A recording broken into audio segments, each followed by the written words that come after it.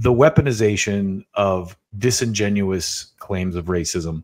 And I wanted to start with a case study a little bit on this anti-Semitism stuff of your boy RFK Jr., because the narrative on him in the press has flipped completely over the last 6 weeks as he comes out in brazen defense of the Israeli government, and we're going to start here with this clip of him in Crystal Ball. But I just wanted to say that what's funny about these claims that are being made of anti-Semitism is there's no evidence behind any of them. And I'll show you an example of this in a minute. But the craziest part of all of this is these claims are so vague. They're just like, oh, well, Jewish students don't feel safe on college campuses because people, and they say that people are calling for their genocide. And at no point in any of this dialogue does anyone go, hey, give me a specific example of where this happened. And when they do, it's something that's so vague. You're like, wait a minute, because they said from the river to the sea, that's what you're defining as calling for their genocide? You're fucking ridiculous. I'm sorry. And they could get laughed out of the debate in that way. But anyway, let's go into the weeds a little bit. Let's start here with this clip of RFK Jr. defending Zionism to Crystal Ball. Go in there and put IDF soldiers at risk in hand-to-hand combat. This is Hamas has made this stand. They're putting civilians in the way. What is Israel supposed to do? It can't leave Hamas in there. But Bobby, I don't think we should accept that from any state, Israel or any other. And I mean, they have rendered, hold on. They've rendered Gaza City uninhabitable at this point. And there's been reports documenting that some of the procedures that you're talking about that they used in previous wars, they're not using this time. They've emphasized this attack on quote-unquote power targets, which are things like civilian infrastructure and high-rise apartment buildings, not to get Hamas, but to create a, quote, shock in the civilian population. In addition, as I mentioned before, you have a collective punishment of 2.2 million people who are having their access to water, food, fuel, medicine blocked right now by Israel. This also appears to be in violation of the Geneva Conventions. Do you think that it's acceptable to impose a siege on the entire civilian population in Gaza? If there's a violation, first of all, I don't think that's happening. Let me explain. Second of all, if it violates the Geneva Convention, or if they're deliberately, at any point, anybody is deliberately targeting civilians, they should be prosecuted and they should be jailed and the key should be thrown away. People say this. Should be. But, I don't see any proof of that. Right now, that people are deliberately targeting civilians. But the government announced they were doing a complete siege on the 2.2 million. Yeah, okay, you're talking about the siege. The siege. Oh, okay, yeah. The thing where siege warfare is what Saudi Arabia was doing in Yemen, by the way, that everyone was upset about. Even Bernie Sanders came out against that. They said that they were turning off the fuel and the water and the electricity. I mean, again, this is just what this guy does. It's like, oh, well, they're not doing that. Well, yeah, they are doing that. Oh, well, you're talking about that other thing that they're doing. Well, yeah, I guess a siege, right? And I lifted this clip from Due Distance because Keaton and Russell break it down amazingly. But I want you to see what happens when RFK, the reason I pulled this clip is I want you to see what happens when RFK gets pushed to the point where he doesn't have a valid argument to come back with. We did for 10 years. We did collective punishment of Iraq. We actually I'm not trying to justify that either here. But why are we just going after the Jews? They all give up the game. All of them eventually, if you push these Zionists hard enough, they will concede that Israel is a settler colonial project committing atrocities by deflecting to other settler colonial projects that committed atrocities. Yeah. Like, you're giving away the whole game. If you're making that comparison, you are now conceding what Israel actually is. Of course. 100%. That's such a great singling out the Jews? Point. First of all, that's such a great point. That when you use that comparison, you're giving away the. RFK is not Jewish. I am. Don't put this on me. Do not put this on us. Okay, you do not speak for the Jews, right? It's just another sleazy tactic. Yeah. You're only blaming the Jews when they do it. No, you're blaming I don't the Zionists. know. Look, what is he saying? It's racism. It's that Robert Kennedy is using you're a racist claim to defend this stuff. I don't know what Crystal's politics were back in 2003. I don't know if she was on the air at that point. I don't think she was. I certainly was very much against the Iraq War. I was 16 years old at the time. You're not talking to a bunch of morons who were cheerleaders for the Iraq War. When you start saying, well, I mean, we laid siege upon Baghdad, and so why are you giving the Jews a problem for laying siege upon Gaza? At that point, you've lost. You've lost. And he reverts to that quite a few times. Let me just finish this because right now. Our tax dollars are going to fund what's going on, and the visuals of these children being killed and losing their parents and the rubble and the total destruction. This is something our government is benefiting. I have friends in Gaza. Okay, He has friends in Gaza, of course. So this was the headline on RFK Jr. just a couple months ago. This guy who is blindly look at this. Here, let me show you this real quick. RF Kennedy Jr. airs bigoted new COVID conspiracy theory about the Jews and the Chinese. He's a racist. It is absolutely wild how he's calling people racist now in defense of Israel. When not even 6 weeks ago, Debbie Wasserman Schultz went to Congress and called him an anti-Semite. That's how disingenuous these freaking claims are. So I want to show you real quick too. This is a PBS piece on RFK Jr. around this same time. And this is just, I mean, PBS is government, news, but just let's enjoy this. The intense focus on the Republican primary this election season, one Democratic underdog has been getting attention for his controversial comments, spreading misinformation on a range of topics. That was on display again today as Robert F. Kennedy Jr. testified on Capitol. I was just thinking it might be a good drinking game to watch CNN or MSNBC, and every time they say misinformation, disinformation, or malinformation, or Russian propaganda or anything like that, you have to drink. You would be so wasted within an hour. It would be unbelievable. Hill at a hearing convened by House Republicans. Lisa Desjardins explores what has captured the attention of some voters. Thank you all very much. The first major 2024 surprise. Democrat Robert F. Kennedy Jr. has sparked double-digit support in polls, controversy on airwaves, and a headache for President Joe Biden. This spring, the 69-year-old environmental lawyer launched his campaign, highlighting his famous political family. 69? Is he really 69 years old? Wow. Kennedy for President signs. I've come here today to announce my candidacy for the Democratic nomination for President of the United States. The echo of the past, impossible to miss. I am announcing today my candidacy for the presidency of the United States.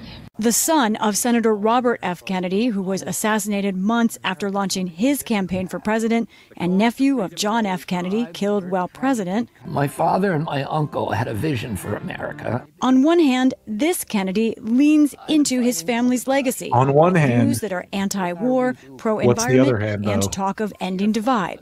The possibility they foresaw is still alive. We're trying to be fair here. On one hand, was, and yet maybe. It's time to unlearn the reflexes of fear and blame and find ways to unify ourselves and turn our country around. But on the other hand, Kennedy stokes his own controversy, conspiracy, and at times racial confrontation.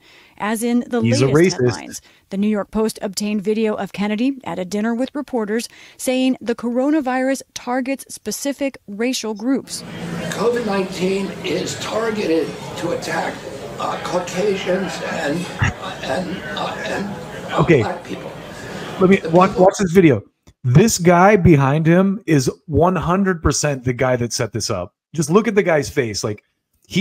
That's the guy that set up the camera and was like, "Hey, Robert, why don't you talk about your theory the study that you read about how COVID was engineered specifically." Most immune are Ashkenazi Jews and Chinese. Outcry was immediate. The head of the Anti-Defamation League wrote that the idea feeds into conspiracy theories. The Anti-Defamation League? Did I hear the Anti-Defamation League? Did someone say the Anti-Defamation League? ADL is played out. Nobody knows who the ADL are. Stop giving them attention. Nobody cares about the ADL. Thanks, Kanye. Lacks any factual basis and is nuts. The Jewish group has put out research in the past debunking racist COVID theories as dangerous.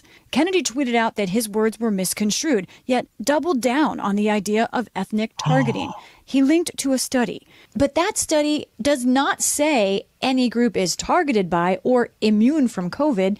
Instead, it focused on some cell traits that might make things easier or harder for the virus. That study was early in the pandemic. So I love how they debunk that too. None of what they said there discredits anything he said. The way that they worded that was suspicious. And then they go, but that was also early in the pandemic. That was before we knew what we know now, which is that everything was safe and effective and great. And let's keep moving and think about Ukraine war now. It is now clear, of course, that COVID hit brutally across ethnic populations. Absolutely. At Kennedy's fiery hearing on Capitol Hill today, Democrats blasted him. Your bizarre, unproven claim echoes that same historic slander of labeling Jews and Chinese people as a race, and that Jews, and in this case, he's a racist! Of course he's a racist. We all knew that was coming. Chinese people somehow managed to avoid a deadly illness that targets other groups for death. You do see that, yes or no? You're misstating. No. You I quoted what you said earlier. You are slandering me incorrectly. You're saying it's dishonest. Time belongs to the gentlelady from Florida. Defend myself. When presented with many of his past statements, Kennedy told lawmakers he is misunderstood. My views are constantly misrepresented. I believe vaccines should be tested with the same rigor as other medicines and medications. But Kennedy has pushed a host of disproven ideas that undermine all vaccines. Yes. And he's a racist. And so you see how absolutely disingenuous this is, because today, RFK Jr. today is using the same tactics that Debbie Wasserman Schultz was using on him 6 weeks ago, calling anyone who questions what they're saying a racist. And it gets better. So I happen to be watching Joe Rogan, and they do this thing called Protect Our Parks, which is great. It's just him and Shane Gillis and Ari and Mark Norman, and they all get drunk and smoke cigars and talk trash and just talk about stuff. But they started talking. The first thing they go into is this bit about how the presidents of major educational institutions are condoning genocide. And, I'm sure that it's because they're racists. It's not any more nuanced than that, but just watch a little bit of this. Weird, wacky Eve holiday. Yeah. Do we have enough candles missing? Yeah, we have the right amount. There you go. Damn. Adolf. Are we going to get in trouble with the president of Harvard for lighting us? Just say genocide is bad. Yeah, I can't do it. I can't. Come on. It's so good sometimes. See, she got busted for plagiarizing today? No. Who did? The president of Harvard. What was she plagiarizing? For saying genocide is right? Mein Kampf. Hitler said that. She plagiarized. No, obviously they're joking. They're joking around. Her dissertation. Listen. Oh, really? Oh, shit. Harvard's got some great talent out there. Yikes. Well, she's gone now, right? I think they've fired her. I don't think so. I think some of them are gone and some of them aren't. What's the latest on those three ladies? We should play that video. Again, I know that these guys are drinking and they're joking, but it's like they're a little bit not they lack self-awareness in that I'm sure there's footage, and I didn't go dig it up, of these guys going like, isn't it terrible that so-and-so got, slandered for misgendering someone or something like that, and let's keep going because they redeemed themselves. Because the video is fucking insane. Wild. The congressman is like, what? Yeah. It's insane. You got to get those three. Right? Get them on here. Yeah. It'd be a great get them on. Yeah. You can conduct genocide, or you can't conduct. You got to get them in there like, what's your favorite genocide? These guys are suddenly pro Karen. Rank your top 6 genocides. Spanish Inquisition. Spanish Inquisition was a good one. Does that count? Is that a Gen? Yeah, Z? I'm gonna send this to you, Jamie. I guess it does. Yeah, Spanish Here we go. Inquisition. Yeah, cheers. Bottoms cheers, up. cheers. I forgot the eggnog. I haven't even seen that video yet of those ladies. Cheers, What? gentlemen. I haven't seen it. Oh, You I haven't seen the jerked off video? to it. The video is gonna drive me nuts. It's pretty wild. I'm telling you, this Hamas is poking a hole in everything. It's all good, except for the dead people. Okay, but if you want to get really crazy about this, Yeah. while I'm wearing this fucking Off to a hot mustache start. and glasses, Oh, yeah. do you ever Kill wonder Bill. how much time do you guys ever wonder about whether or not there's foreign influence in the way things are like discussed on college campuses? Much less. What do you mean? So Joe Rogan goes into this conspiracy theory after this about like China and Russia like buying off the educational boards, completely ignoring what the Israel lobby is doing right now, disingenuously weaponizing racism and taking money away to influence in these institutions. Like it's literally right in front of his face, and he completely ignores that aspect of it, which I dock points from. But it does get better, and they do give a little more nuance. I mean, these guys are already talking way more nuance than the actual, mainstream press, and they're a bunch of drunks on a podcast. But let's keep watching. Intellectual peak in terms of the way we view really the world. Listen to what she's saying. Put the headphones on, boys. Fuck. We can always put the ears back. Genocide of Jews violate Penn's rules or code of conduct? Yes or no? If the speech turns into conduct, it can be harassment. Why is she smiling? I am asking, specifically calling for the genocide of Jews. Does that constitute bullying or harassment? So this is the thing I think sucks about this, because this lady did not answer this question in the smartest way. And it made her look stupid, to be honest, because the answer to this is, of course, that's harassment. Of course it is. But give me an example of where that has happened. And when you get into what the examples are, that's when it becomes laughable that college campuses are somehow unsafe for Jewish people. That's a fucking ridiculous claim.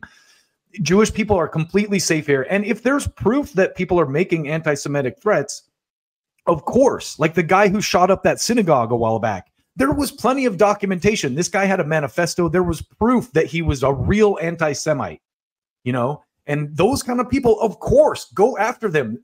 Let them post on social media. This is the thing that drives me so insane about the need to protect us from hate speech on social media, is that if people are going to say shit that's violent, you have a record of it on social media. You can use that in court. Let them fucking say it. Let them incriminate themselves.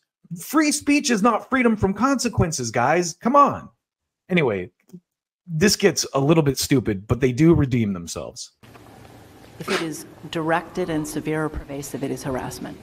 So the answer is yes. Her answer is like dodgy, and she should say yes, of course it is, but we have to deal with this on a case-by-case basis because there are disingenuous claims of anti-Semitism being used as a weapon.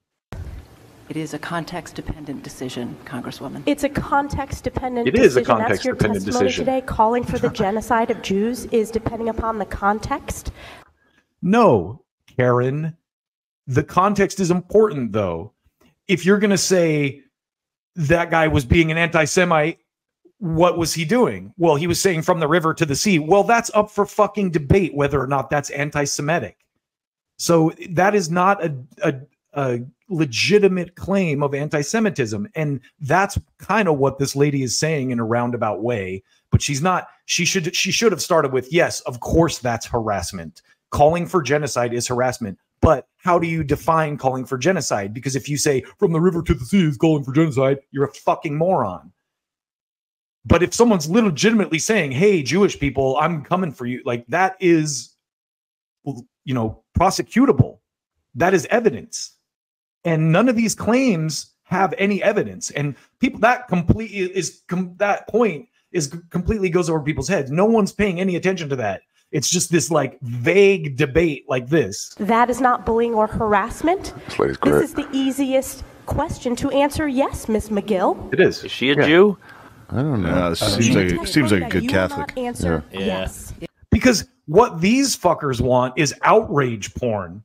And Joe and these guys kind of fell for this, obviously. They want to be able to go on TV and go, look at the anti-Semitism of these people. Oh my God, send me money. I exposed anti-Semitism in colleges. That's exactly why this lady's doing it, you know? And she caught this lady into kind of like, she got this lady trapped in a verbal corner where, you know, she's being stupid and she should have just said, yes, of course that's harassment, but we're going to deal with this on a case-by-case basis and say, okay, what did this person do? What did this person say? How did this situation come about? You can't just be judge and jury and executioner at a vague level like this. If it is, if the Yes speech or no? becomes Why the is she speech smiling? becomes conduct, it can Weird. be harassment. Yes. And these guys run in all these right-wing circles where they're like, this president of Harvard is a secret plant by the secular left to take over everything and So they have their own level of stupidity surrounding them that, you know, they like to point at liberals as being stupid. And there's a lot of stupidity in the shit lib world too. But there's equally and even massively stupider things going on in the conspiracy-laden right, like this kind of shit, like, oh, the secular left and Russia's infiltrated the colleges. She's getting worked up. That's the best. Speech is not harassment. This is unacceptable, Ms. You must McGill. love I'm gonna this give as you one more a Jewish man. for Look at the this. world to see your answer. See, and the thing that never gets talked about, and I'm sorry I keep interrupting, but pisses me off, is the harassment is prosecutable.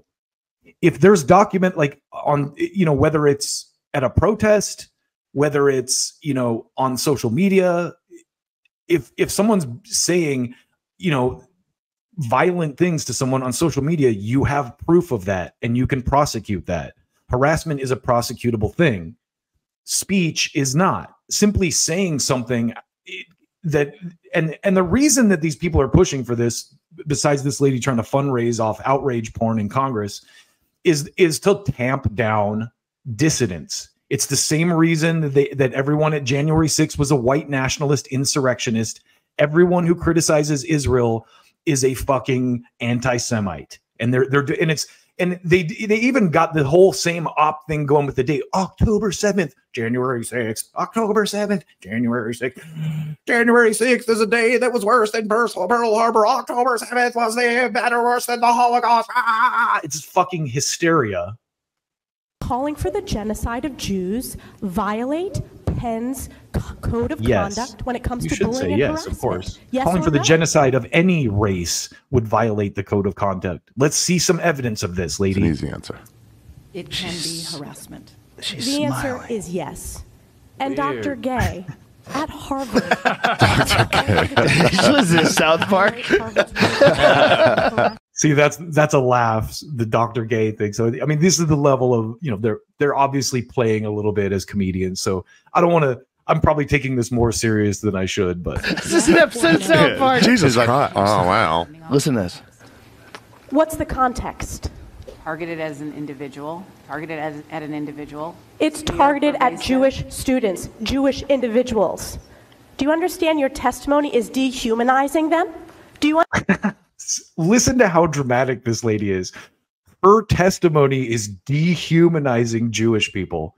And this is the level of language that they want to be able to parse and say, like, oh, you said this that offended this person, so we had to shut you off. Understand that dehumanization is part of And anti-Semitism? ruin your career. I will ask you one more time. Damn. Does calling for the genocide of Jews violate Harvard's rules of bullying and harassment? Yes or no? Anti-Semitic rhetoric. When And is it anti-Semitic rhetoric? Anti-Semitic rhetoric when it crosses into conduct that amounts to bullying, harassment. Wow, they can't do it. That is actionable. Rhetoric. This is Blair. just ladies versus ladies arguments. No one's going anywhere. They're locked in.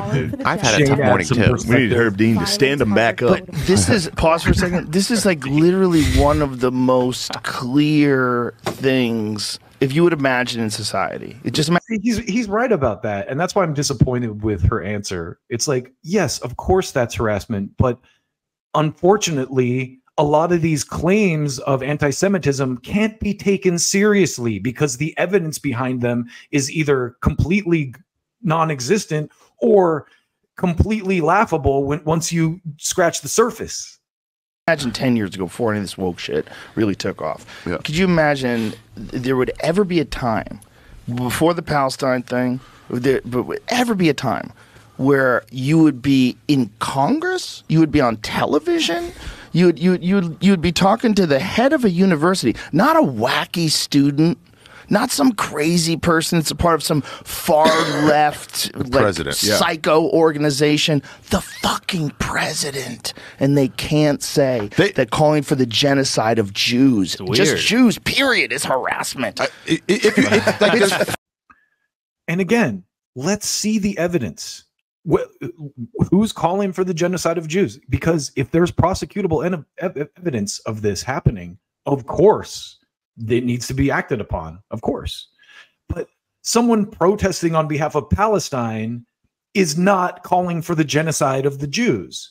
I'm sorry, it's just not, unless you're overly emotional and overly sensitive and in your feelings like a Drake song, and you're a right-winger who just blindly supports this kind of stuff. So in this next clip, they actually, and unsurprisingly, it's Shane Gillis who injects a little bit of sense into the debate here, but let's just watch the clip. I don't want to ruin it for you. He's not doing anything. So here's the video of what they're claiming is calling for genocide, or like, you know, making or Jewish people being unsafe on ground. He's just wearing a book bag. This is insane. This is literally someone just trying to walk to class.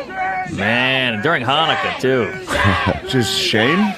It says just yelling your name, Shane. In the caption, the guy who tweeted it wrote, it says, "No Israeli flag, just a Jew. Tell me it's anti-Zionism and not anti-Semitism. Jewish students in American universities are unsafe. What is Harvard doing to support the freedoms, liberties, and rights of Jewish students to merely exist on campus?" Okay, I'm just trying to get away. This is Yuval David on Twitter wrote this. This is insane. It's How did they know he was a Jew? Because I get people think I'm a Jew. So would they just know? I think he might be one. That one they is know one. him. Maybe they I know wonder if him. that kid gave like a. That can't be just they saw a Jewish guy. Who knows? He might have walked by maybe a gave a protest and speech. said like, "Israel rules." He picked up a nickel. Yeah, who knows? Who finally, knows what it is? Finally, someone goes, "Okay, wait a minute. This out of context clip is supposed to be evidence that all Jewish people are unsafe on campus." Really? How did they know that kid was a Jewish guy? So listen, they actually go into the. What does it say here? The confrontation was triggered when the student attempted to film the demonstrators' faces, leading to his removal from the protest by organizers, according to the New York Post. Okay. So they were mad at him because he was trying to find out who was saying all these things, so he's filming their faces. Okay, then the question is, okay, what were they saying? Right. So that provides a little context. That guy was out there filming them, probably trying to go report them as pro-Palestine anti-Semites, so they couldn't get jobs or, you know, ruin their lives in some way. And so they surrounded him and were being aggressive with him because he was being a dick first. But they will take these out of context clips and throw them up and go like, "See, colleges are unsafe for Jewish people." It's like if they were calling for death to the Jews, hey, maybe he should fucking be upset at that. Also, he's just trying to get. If they were calling for death to the Jews, why doesn't that kid have a recording of it? He should, right? He was there filming their faces. He's got audio of it. What the hell is going on? Why are people so fucking stupid? There is so much going on in the chaos of these protests. You can pull a clip like this out and make anyone look like a bad guy, you know? And this is the way that these claims, these disingenuous claims of racism get weaponized. And it's funny to me, someone like Joe Rogan doesn't have perspective here, because here's a clip that you might or might not remember from this year that I had in my vaults.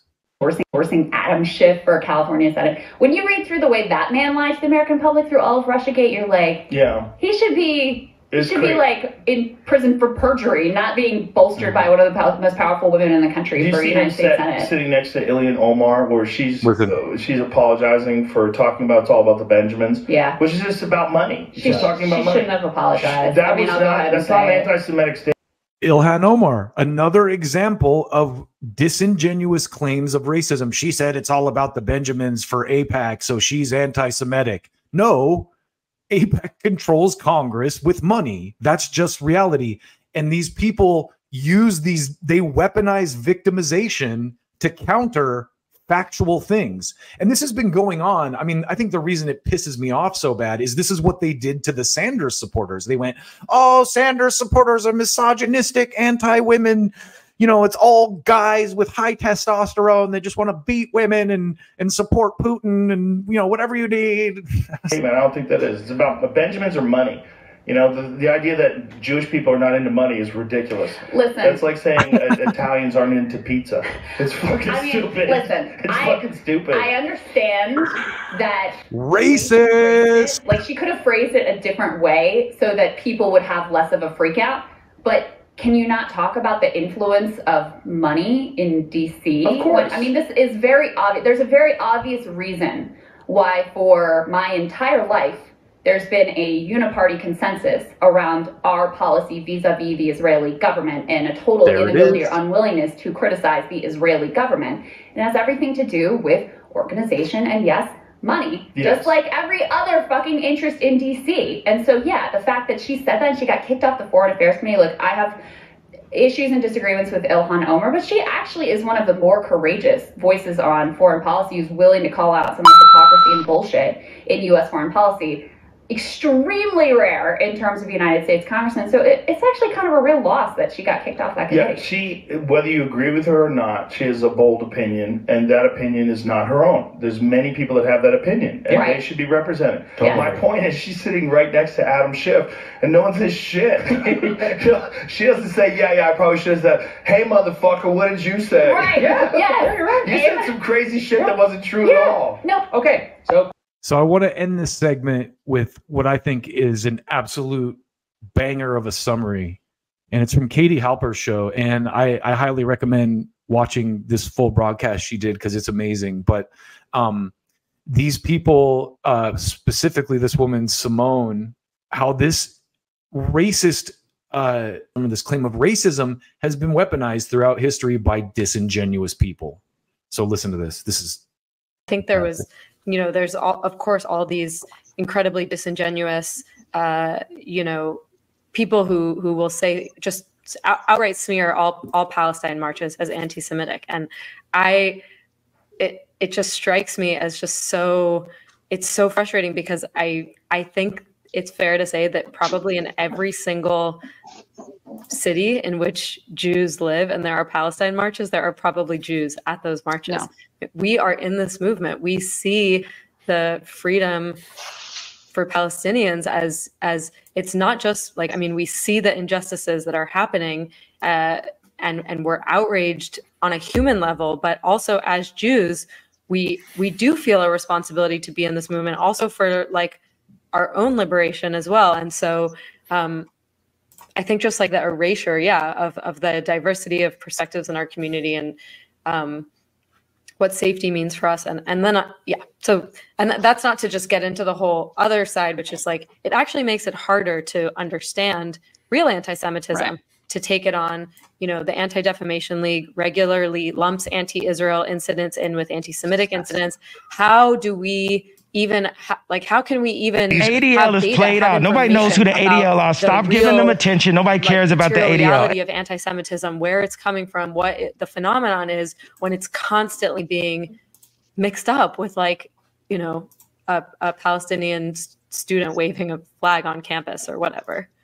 Right. And it makes it a lot easier for people to dismiss it. I mean, I'm so used to not taking allegations of anti-Semitism seriously because so often they're just someone criticizing Israel. So it's going to be a lot harder when there are actual incidents of anti-Semitism. And as the film shows, anti-Semitism is not non-existent. In fact, it's dangerous, which is why it needs to be isolated there was a guy who shot up a synagogue a couple years ago. I mean, it's obviously not a non-issue. No one is saying it's a non-issue. From anti-Zionism. But of course, it gets all like it dilutes and trivializes anti-Semitism when people are presenting it as anti-Zionism. And of course, the other reason that, or when people are disingenuously weaponizing it to censor people or quell protests on a college campus, that I think it's dangerous is because it presents Jews as this monolith who are all loyal to Israel, which is ironically, a very old anti-Semitic trope that you have perpetuated by the ADL and AIPAC and Israel. Yeah. And not only that, I mean, when we're talking about like the foreign relations strategy of the state of Israel, we now see anti-Semitic politicians and groups and leaders around the world who like will literally use endorsing the IHRA definition of anti-Semitism, which is the Israeli government's preferred definition that conflates anti-Zionism and anti-Semitism. They will endorse that IHRA definition, and then they get the hector from, Bibi Netanyahu, and therefore, they're good on anti-Semitism when these people, can be leaders who engage in Holocaust denial or revisionism, who stoke anti-Semitism and Islamophobia in their own countries. I mean, we see the way that this conflation of anti-Zionism and anti-Semitism is also like a core part of this authoritarian right-wing movement around the world that uses this false claims of caring about Jewish people as a kind of cover for these broader bigoted movements. I mean, the House hearing with the college presidents was also like a textbook example of that, right? That is a great line. She talks about how an authoritarian right-wing movement is using anti-Semitism to quell dissent. And that's the part I think that Joe Rogan and his boys miss